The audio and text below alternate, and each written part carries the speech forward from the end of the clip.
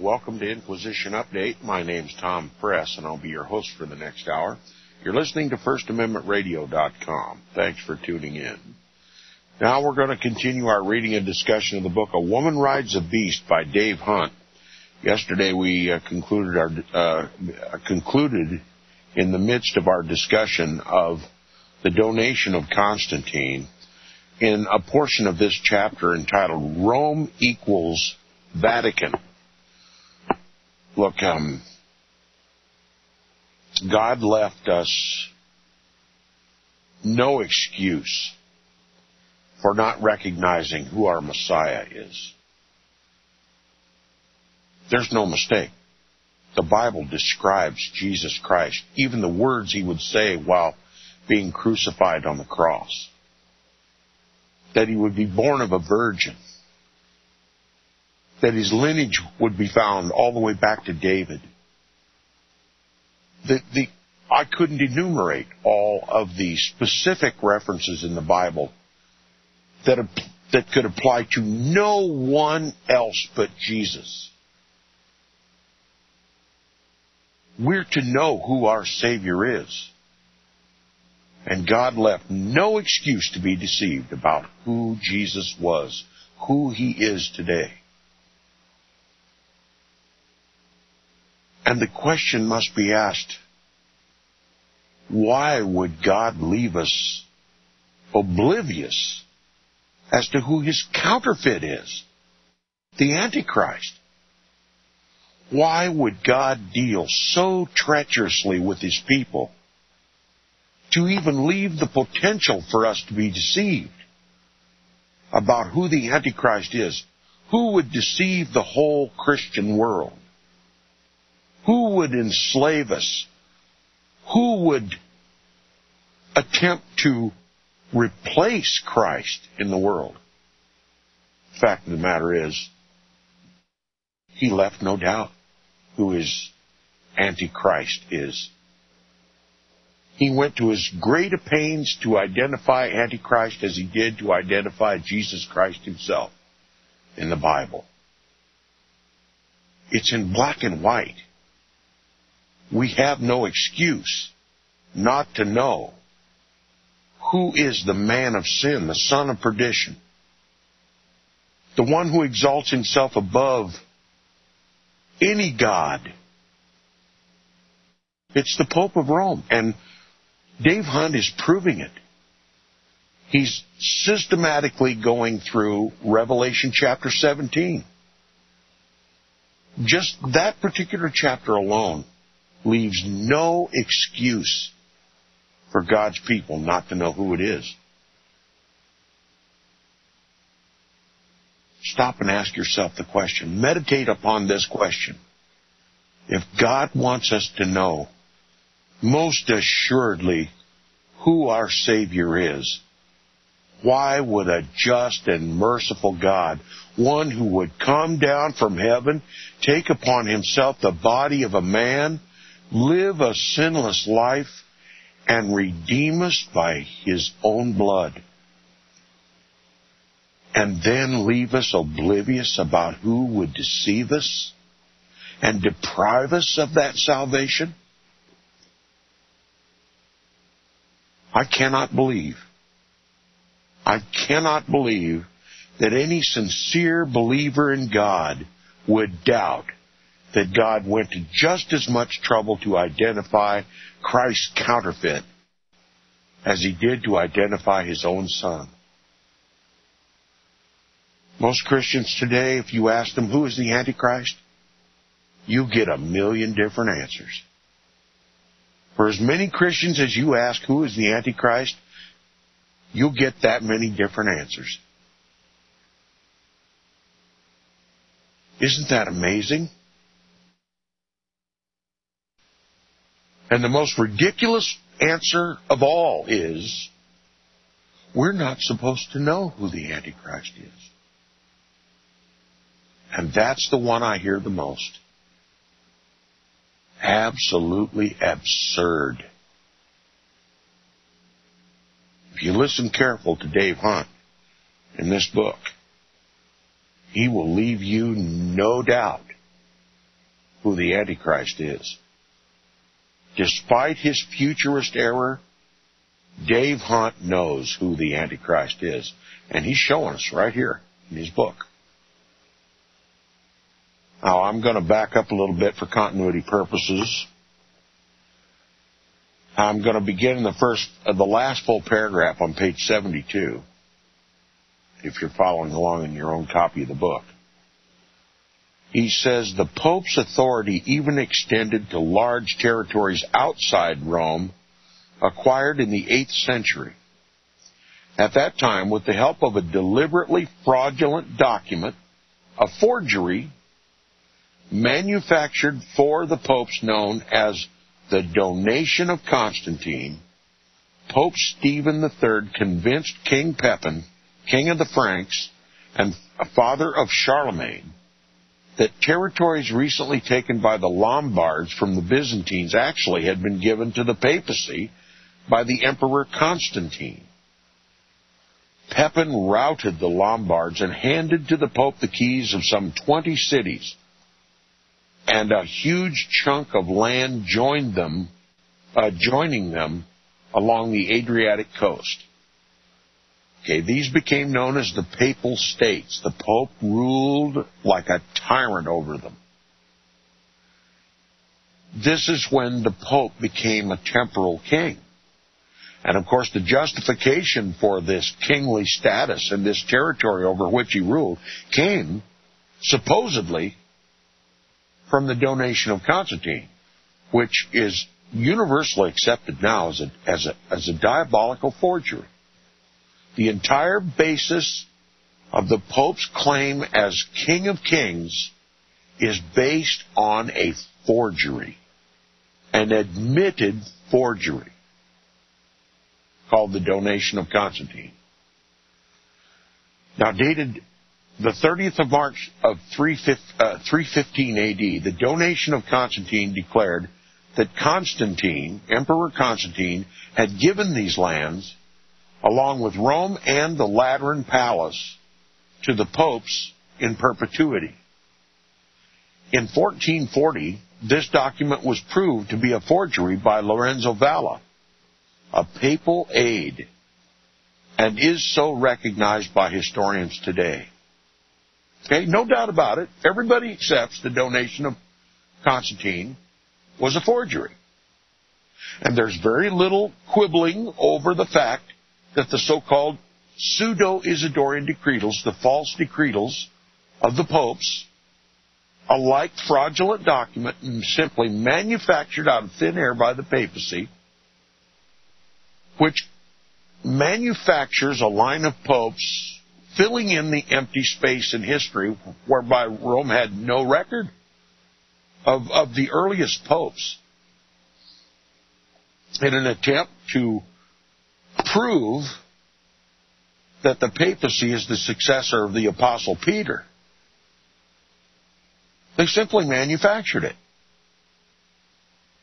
And all of it was designed to prove the divine right of the Pope to rule spiritually and temporally. But mostly it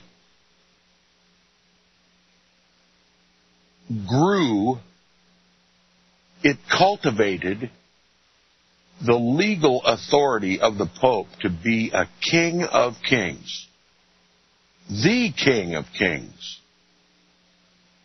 These documents together, both known forgeries, the Donation of Constantine and the pseudo-Isidorian decretals, are still the foundation of this blasphemous institution known today as the papacy. The most powerful man on the planet. It says in 1440, this document, the Donation of Constantine, was proven to be a forgery by Lorenzo Valla, a papal aide, and is still recognized by historians today. Yet, allegedly infallible popes continued for centuries to assert that the Donation of Constantine was genuine, and on that basis to justify their pomp, power, and possessions. Did you know that it is extrapolated from the Donation of Constantine that the Pope has divine right, legal ownership of all the earth. All the earth and the sea and the air and everything, including the airwaves, including the internet. It's the basis of the belief that the Pope claims that the earth is mine and the fullness thereof. Dave Hunt says that fraud is still perpetrated by an inscription in the baptistry of Rome's St. John Lateran Church, which has never been corrected. Oh, they don't intend to correct anything.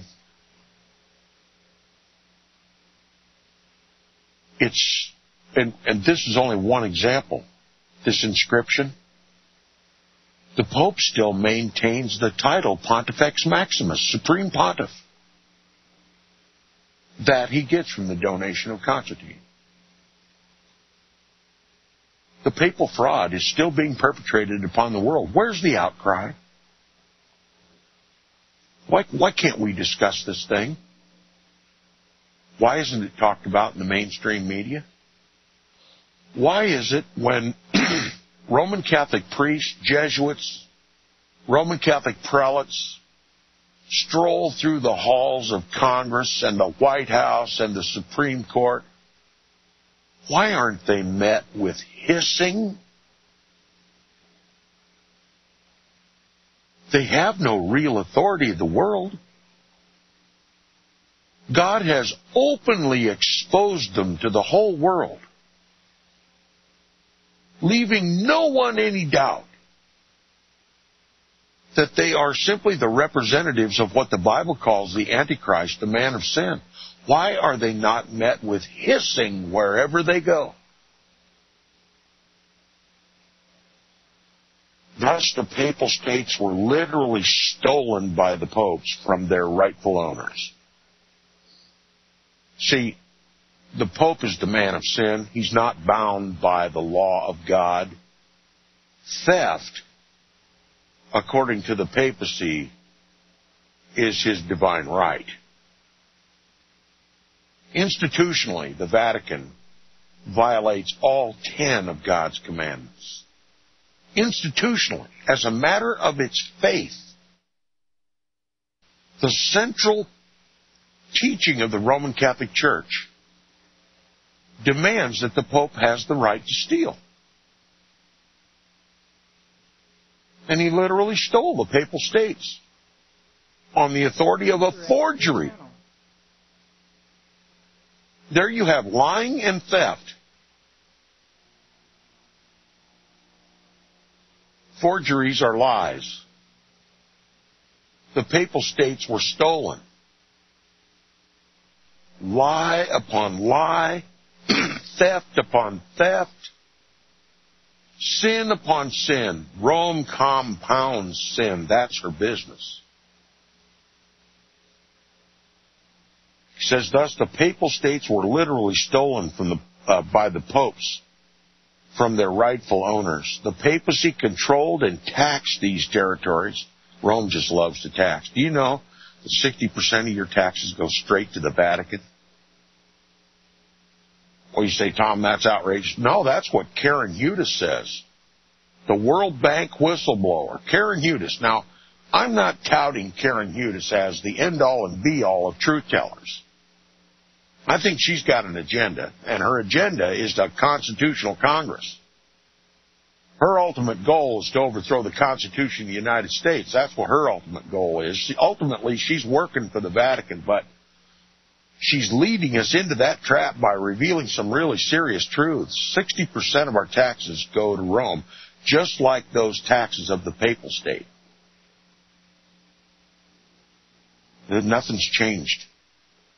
The papacy controlled and taxed these territories. You might say the papacy controls and taxes the United States today, just like he taxed the Papal States back then, and derived great wealth from them until 1848, so says the historians.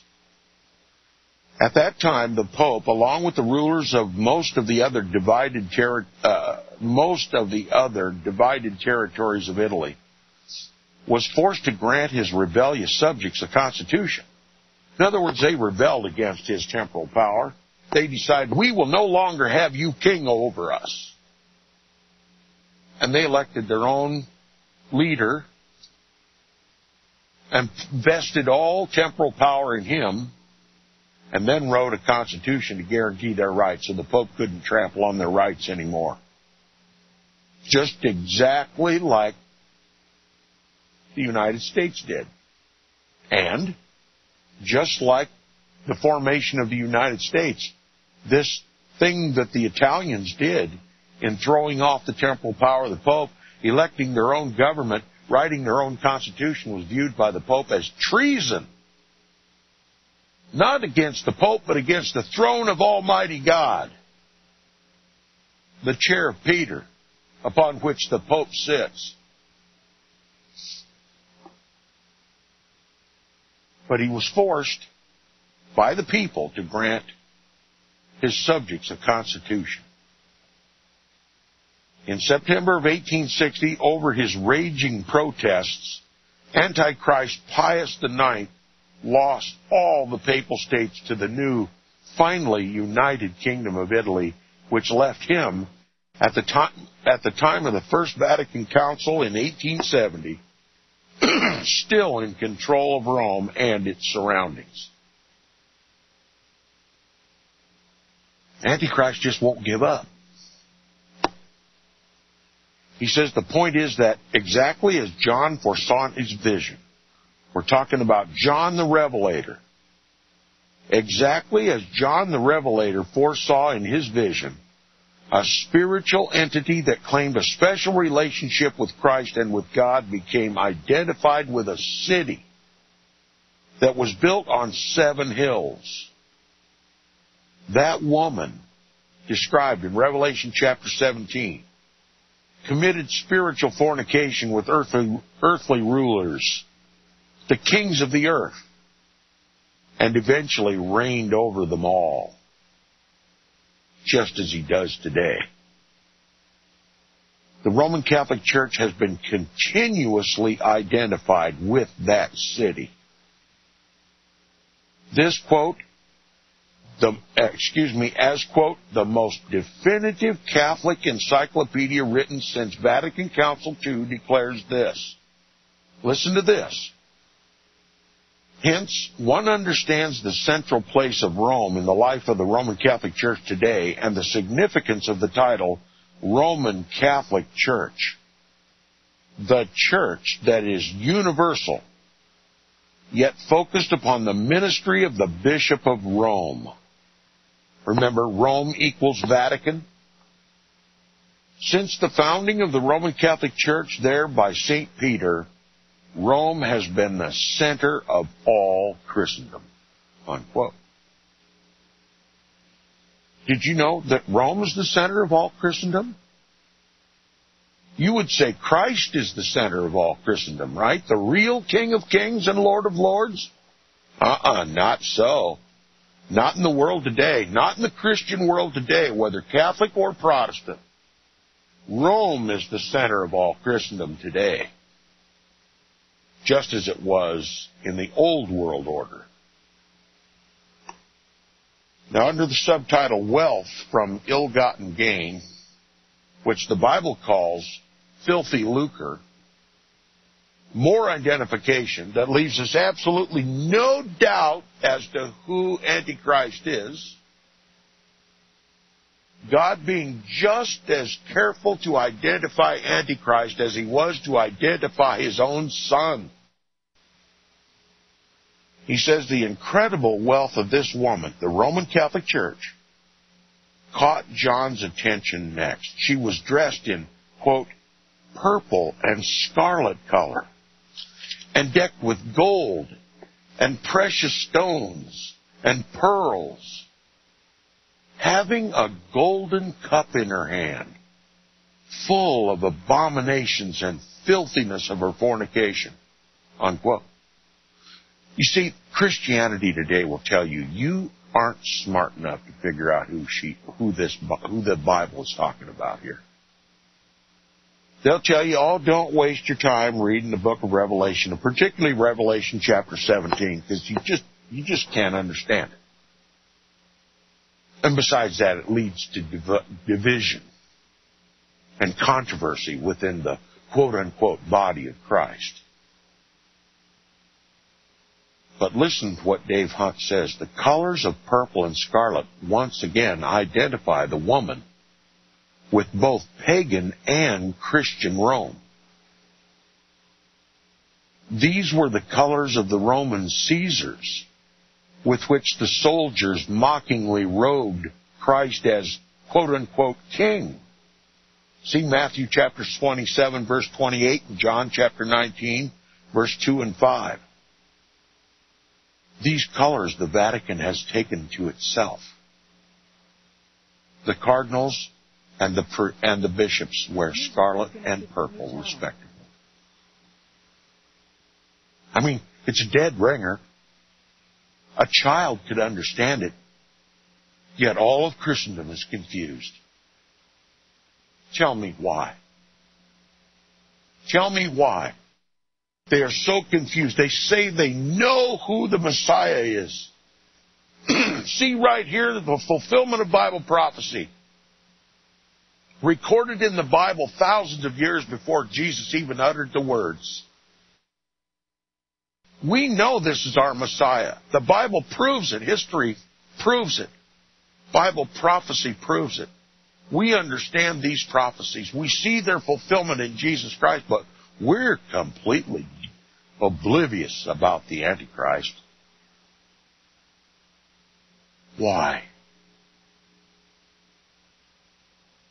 Purple and scarlet were the colors of the Roman Caesars, with which the soldiers mockingly robed Jesus Christ as king, which the Vatican took to itself. You know, they put the scarlet and the purple on Jesus to mock him.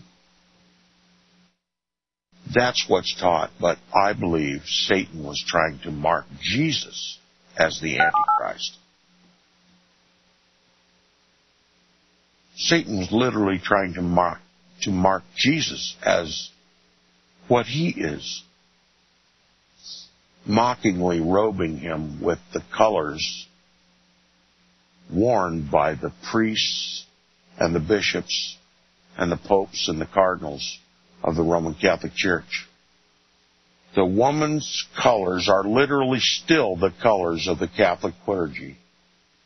And we'll prove it from the Catholic Encyclopedia when we get back from the break.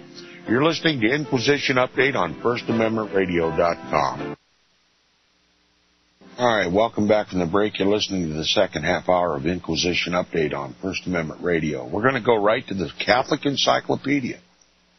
The authority of the Roman Catholic Church, the Catholic Encyclopedia. Everything written in it is written by Rome, approved by Rome, given authority by Rome. And in the Roman Catholic Encyclopedia, we quote under the title Cappa Magna, C-A-P-P-A-M-A-G-N-A, the Cappa Magna. A Cappa Magna is a cloak with a long train and a hooded shoulder cape. It was purple wool for bishops.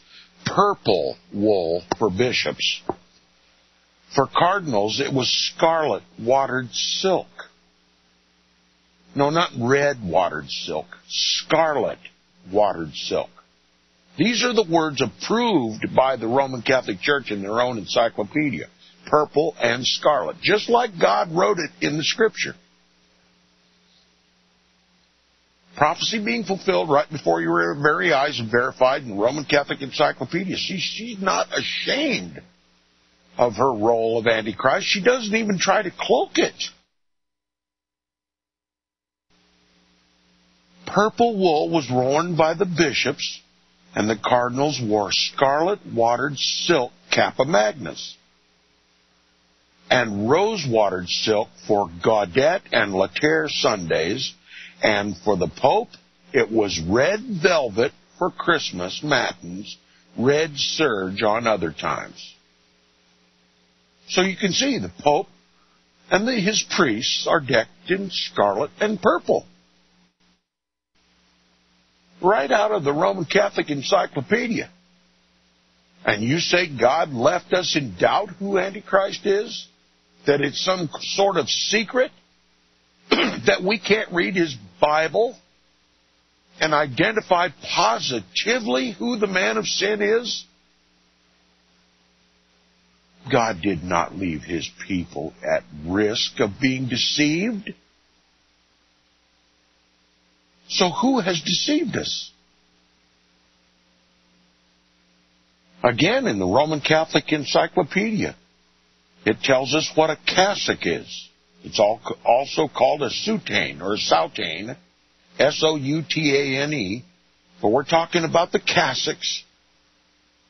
He says it's the encyclopedia says, the close-fitting, ankle-length robe worn by Catholic clergy as their official garb. The color for the bishops and other prelates is purple. For cardinals, scarlet.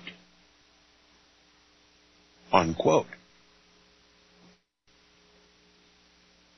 Now, what about the golden cup? Are we to be doubtful about that, too? Quote, the golden cup or chalice in her hand, unquote, again identifies the woman with the Roman Catholic Church. Broderick's edition of the Catholic Encyclopedia, this is Catholic Encyclopedia, declares of the chalice, quote, it is the most important of the sacred vessels. It may be of gold or silver, and if the latter, then the inside must be surfaced with pure gold, unquote. Straight from the Roman Catholic Church. Straight from their own encyclopedia. The Roman Catholic Church possesses many thousands of solid gold chalices kept in its churches around the world. Even the blood-stained cross of Jesus Christ has been turned to gold and studded with gems in reflection of Rome's great wealth. Again, the Roman Catholic Church Encyclopedia says, quote, the pectoral cross, which you see suspended from the necks of every Roman Catholic priest, that big, heavy gold chain, and at the base of it is a crucifix with all kinds of studded diamonds and gems of inestimable value, golden crosses worn about mid-torso. You'll notice it anytime you see a Roman Catholic bishop or a pope or a cardinal. They all wear them. It's called the pectoral cross. It is suspended by a chain around the neck and worn over the breast of abbots, bishops, archbishops, cardinals, and the Pope as well. Should be made of gold and decorated with gems, unquote. That's from the Roman Catholic Encyclopedia, okay? That's not the Protestant Encyclopedia, by the way. That's the Roman Catholic Encyclopedia.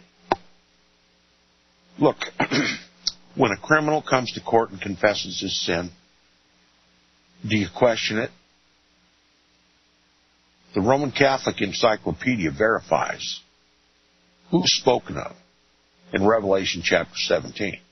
The criminal is confessing in its own encyclopedia. Rome has practiced evil to gather her incalculable wealth, for, quote, the golden cup, unquote, is filled with, quote, abominations and filthiness, unquote. Much of the wealth of the Roman Catholic Church was acquired through the confiscation, that's just a fancy word to describe theft, stealing, confiscation of the property of the pitiful victims of the Inquisitions. Who were the pitiful victims of the Inquisitions? Well, it was both Catholics and Protestants, and especially those Catholics and Protestants who had land, houses, children, gold, silver, artwork, animals, you name it. Rome stole it all, or rather confiscated it all. Even the dead were exhumed to face trial, and property was taken from their heirs by the Roman Catholic Church. You see, Rome has a law. If you're hauled into the Inquisition, you're found guilty, which everybody was found guilty. Rome got to confiscate the property of the heretic. Once determined guilty of heresy, you had no right to property. And the Inquisition took a cut, and the rest went to the church. She's decked in gold, silver, and precious stones and pearls. All ill-gotten gains, filthy lucre by theft. One historian writes, quote, "The punishments of the Inquisition did not cease when the victim was burned to ashes or immured for life in the Inquisition dungeons. His relatives were reduced to beggary by the law that all his possessions were forfeited. The system offered unlimited opportunities for loot. This source of gain largely accounts for the revolting practice of what has been called corpse trials. That the practice of confiscating the property of condemned heretics was productive of many acts of extortion, rapacity, and corruption will be doubted by no one who has any knowledge either of human nature or of the historical documents. No man was safe whose wealth might arouse cupidity or whose independence might provoke revenge." If you were a wealthy man during the Old World Order, you had to kowtow to the papacy, hook, line, and sinker. Because if you could even be remotely accused of heresy, you could lose it all. And the church would take it all and think she was doing God's service. You think God would leave his people in doubt about who would oppress them? Who would corrupt their faith? Who would eventually persecute and kill them and steal their property and claim at the same time to be Christ's vicegerent in the world? How treacherous would be God if that were true. I think we need to stop insulting the Savior, the God who bought us with his own blood. Stop defaming him. Stop discrediting him by suggesting that he would be so treacherous with the people that he bought with his blood.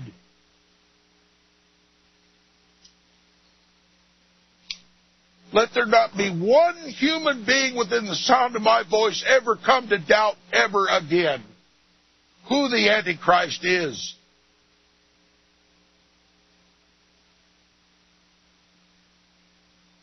He's not a single individual in the future. I don't care what you've been taught. I don't care how they've twisted the scriptures. You've got no excuse. The Bible and history make there no room for wiggling. Most of Rome's wealth has been acquired through the sale of salvation. Yeah, salvation for sale in the Roman Catholic Church, for sale to the highest bidder. Untold billions, that's with a B. Untold billions of dollars have been paid to the Roman Catholic Church by those who thought they were purchasing heaven on the installment plan for themselves and their loved ones, even those who have died. The practice continues to this day. Did you know that Pope Benedict XVI, before he retired, reinstituted indulgences and dispensations? That's right. You can buy your way out of purgatory. You can pay for your sins, both past, present, and future. All it takes is a little gold coin, some Federal Reserve notes. You can go to heaven if you got enough money. The practice continues to this day blatantly where Catholicism is in control, like in Central and South America, where the people are destitute. Blatantly where Catholicism is controlled, less obviously here in the United States. Why less obviously here in the United States? Because the Roman Catholic Church in America is unique in all the Catholic world. They live among, well, people who read their Bibles, people who have still just a little inkling of morality left.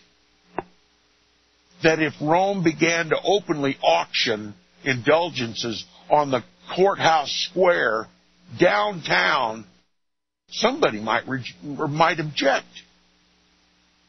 Might object. That's why they're not sold openly in this country, but they are everywhere else in the world. Especially every Roman Catholic country. Salvation to the highest bidder. That's why she's decked in gold, silver, precious stones, and pearls. She's got it all. Selling the souls of men. Buying and selling the souls of men. Buying and selling salvation on the open market. He says no greater deception or abomination could be perpetrated.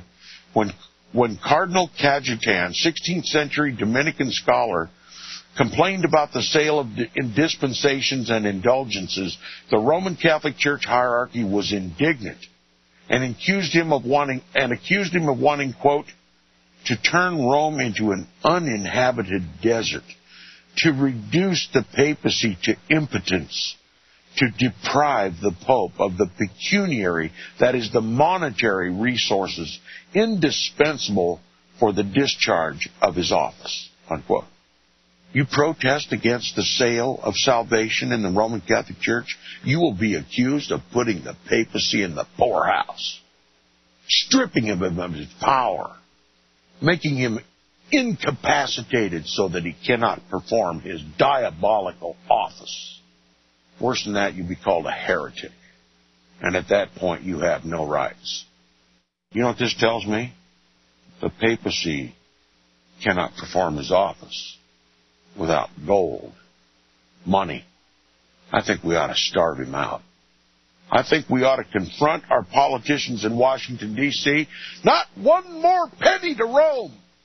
You abolish the Federal Reserve Bank. You issue our own currency. And not one more red cent goes to Rome. And if anybody opposes that edict, kick them out of government. Protestant, Catholic alike. The Federal Reserve Bank is just a Vatican bank. Everybody wants to talk about the Rothschilds, but nobody will tell you the Rothschilds are the Pope's bankers. They want you to believe it's a Jewish conspiracy. For pity's sake. The Jesuits control the Rothschilds. The Rothschilds learned their banking trade at the Lyceum Le Grand in France, a Jesuit university. They've been cultivated. Their entire lineage is cultivated to be the Pope's bankers. And it was Roman Catholics, papists in our government, that passed the Federal Reserve Act illegally at midnight on Christmas morning. It wasn't a Jewish conspiracy. It was a Vatican conspiracy. See, the Bible doesn't talk about a Jewish conspiracy, but it does talk about a Roman conspiracy. You listen to what you call a truth teller on the mainstream media or the alternative media like Alex Jones, he wouldn't say Pope if he had a mouthful of it. He calls himself a Christian, but he's dubious about the Antichrist. Who is the Antichrist? Well, I don't know. Could be Barack Obama, for all I know. What asininity. not to be excused in this enlightened age. Not to be excused when there's a Bible on every coffee table in this country.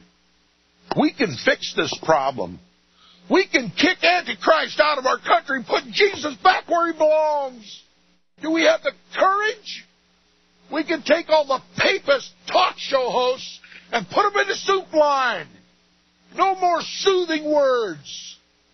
I want the truth. The truth can't be bought. It ain't for sale. You tell it for free. And if you don't have the courage to tell it, hit the road. We need to stand up for Christ. And we need to stand up against Antichrist. The Pope of Rome. We've got no excuse. The heavens declare the glory of God, not the Pope.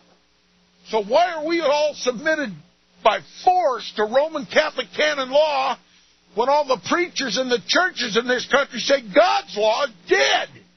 Somebody kick me. It shouldn't be necessary to scream these truths. It shouldn't be necessary to raise my voice. God's people ought to just do what comes naturally. Praise Christ and revile his Antichrist on every street corner, in every courtroom, in every county seat, in every city council meeting, in every school board meeting. We can defeat this Roman horde if we will just pull up our pants and quit believing every popish lie that comes down the pipe. We can hold this government to account. Just simply declare the truth everywhere we go. Be walking billboards for Christ and against Antichrist. You know, we know who Jesus is. No doubt about it. God left no room for error about who Jesus was and is. And he left us equally no room for doubt about who Antichrist is. And the only reason we're slaves to Antichrist today is because we just can't find the courage to offend somebody. No wonder the Bible calls Jesus a rock of offense. I'm telling you one thing. He's not going to be afraid to offend Antichrist and all who bow down and worship him. They've got no excuse. He says, in addition to such perversions of the gospel, which have led hundreds of millions astray, there are the further abominations of corruption in the banking practices, laundering of drug money, trading in counterfeit securities, and dealings with the mafia fully documented in police and court records, which the Vatican and her representatives around the world have long employed. Nino Lobello, former Business Week correspondent in Rome and Rome bureau chief of the New York Journal of Commerce, writes that the Vatican is so closely allied with the mafia in Italy that, quote, many people believe that Sicily is nothing more than a Vatican holding, unquote. Her cup is full of the abominations of the filthiness of her fornication. And everybody in this country is in doubt about who it's talking about. The Roman Catholic Church is by far the wealthiest institution on earth. Yes, one hears from Roman Catholic Church periodic pleas for money. Persuasive appeals claiming that the Vatican cannot maintain itself on its limited budget and needs monetary assistance. Such pleas are unconscionable ploys. The value of innumerable sculptures by which masters such as Michelangelo made, paintings by the world's greatest artists, the countless other art treasures and ancient documents which Rome possesses, not only at the Vatican but in all her cathedrals around the world, is beyond calculation. At the World Synod of Bishops in Rome, England's Cardinal Heenan proposed that the Church sell some of its superfluous treasures and give the proceeds to the poor. His suggestion, as you might anticipate, was not well received. Now, she loves her gold, silver, precious stones, and pearls, and she's not going to give any of them away. Starve if you might. Christ and his disciples lived in poverty. He told his followers not to lay up treasure on this earth, but in heaven. The Roman Catholic Church has disobeyed that command and has accumulated a plethora of riches without equal, of which the Roman Pontiff is the supreme administrator and steward." Unquote. There's no church, no city, which is a spiritual entity, no religious institution, past or present, or even comes close to the possession of wealth of the Roman Catholic Church. God left us no room for doubt who the Antichrist is. And if you're in doubt, then you may well be in doubt about who Jesus is. Because God does not deal treacherously with his people.